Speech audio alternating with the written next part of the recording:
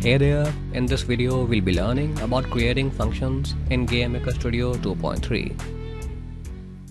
Before 2.3, each function was a script. So if you wanted 10 functions, you had to create 10 scripts.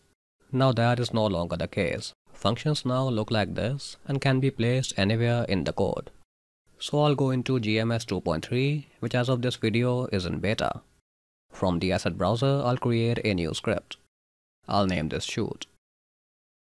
If you go into the script, you'll see a function with the name shoot. So now you can fill in the contents of your function here. So for example, I'll add this. Here we are creating a bullet instance. We are storing its ID in this local variable and then we are returning that ID. So we are creating a simple script like we always did, but now it's in a function. Now the function name here doesn't have to be the same as the script name. So you can name your script something and your function something else. Then you can simply call the function by doing this. You can also get the ID of the function by simply entering the function name without the parentheses. Now back to our function. If you want the function to take arguments, you can do so here. So you can simply enter your arguments inside the parentheses. And then you can use those arguments anywhere inside the function. So you can see how easy it is to set up and use arguments now. Instead of entering argument 0 and argument 1, we can simply enter the names directly. Now another new feature for the new scripts is that you can enter more than one functions inside one script. So below the shoot function, I can simply enter as many functions as I want. This means that you can now group similar functions inside one script file. Now here we are simply entering functions inside the script and the functions are created when the game starts. So what if instead of functions we created other stuff like variables? So in the script here I'm gonna create a global variable. This will be the player name. So this global variable will also be created when the game starts. Any code you put in a script that's not in a function will run when the game starts. So you could now create another script for setting up data at the start of the game. I'll simply name this init. Now in the script, you can remove the function and use it only to initialize data. You can also set up any global arrays, structs, data structures, and even call functions. So I'm gonna call the show debug message function. I'll print a couple messages and the second one will have the name of the player. So when I run the game, these messages should show up in the output log. And here you can see that they do show up. So anything you put in a script outside of a function runs when the game starts. Now you might remember doing this before 2.3 using the GML pragma function with the global command. But now scripts do that by default. I'll also go into the previous script and remove the global variable from here. Now you can also create functions inside objects. So I'll go into objects and open the player object. Now in the object, I'll add the create event. And now in this event, I'm gonna create a function. So this function will be getName. By the way, there are two ways of creating a function. The first is this, and the second is this. So this way you can assign the function to a local variable, a global variable, or something else. I'm gonna use the first one for now. Inside the function, I'll simply return the name of the object. So we first get the object index from the instance, and then we get the name from that object. You can now use this function anywhere in this object. So I'll print the name to the output log using show debug message. I'll also print another message before this. And now I'll run the game. I'll go into the output log and here we see the name of the player object, which is oPlayer. So the function is working correctly. Now something special about instance functions is that they are bound to the instance that they are created in. So this function is bound to the player and belongs to it. So this means that this function will always run in the player unless bound to something else.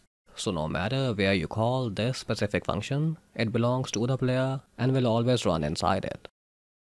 Now to demonstrate this concept, I'll go into OEnemy. Now in the object, I'll add the create event. Now in the event, I want to get the getName function from the player. So for that, I'll do this. Here I'm getting the getName function itself from the player. That's why I don't have any parentheses at the end. If I did, that would call the function and get the name of the player. So we are only getting the function itself.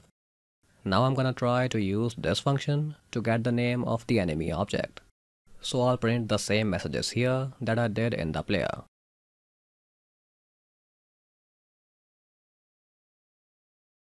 Now I'll start the game and go into the output log. Here under enemy name, we still see O_player. So we ran getName in the enemy and still got O_player. That's because, as I said before, the function is bound to the player. So to run it in an enemy, we need to bind the function to the enemy instance. So we can do that with the method function. This creates a copy of a function bound to a new instance. So we can use this to create a copy of the getName function and bind it to the enemy. So I'll come here and remove this part. Instead, I'll add this. Now I'm using the method function to create a copy of the getName function from the player. Now here we pass in the ID of the instance where the copied function will be bound. And we are passing in the ID of the current enemy instance. So now here we get a copy of the player's getName function bound to the current enemy instance. And when we call it here, it will actually run in the enemy. So to test it, I'll run the game and then go into the output log. And now under enemy name, we actually see OEnemy.